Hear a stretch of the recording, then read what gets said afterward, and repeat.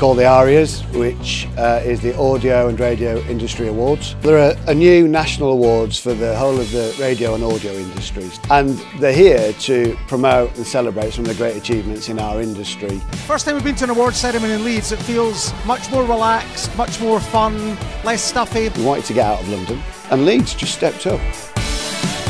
I love Leeds. I think, you know, it's a great place for us to have the first ARIAS. But I like the fact that it's here and it gets people out of their comfort zone. So I think it's cool to bring it outside of London and bring some of the vibe to another place. Well, I love Sara Cox, so it'd be great to have her hosting. She's just funny. Throughout the show we've got Astley and his band, we have Gregory Porter, and then we've got the Kaiser Chiefs. It's going to be a top night.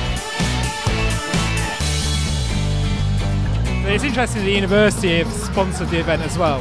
I think that's a sign that the university sees a real renaissance in northern culture.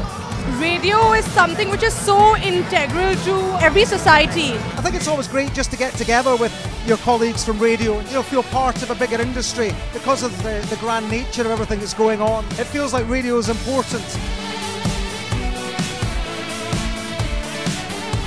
With such a good attendance, I think we've had 1,500 people here tonight. I believe it's the most attended radio awards that the industry's ever had, and it's been a really great celebration. It went really well. We had a lovely audience here in beautiful Leeds.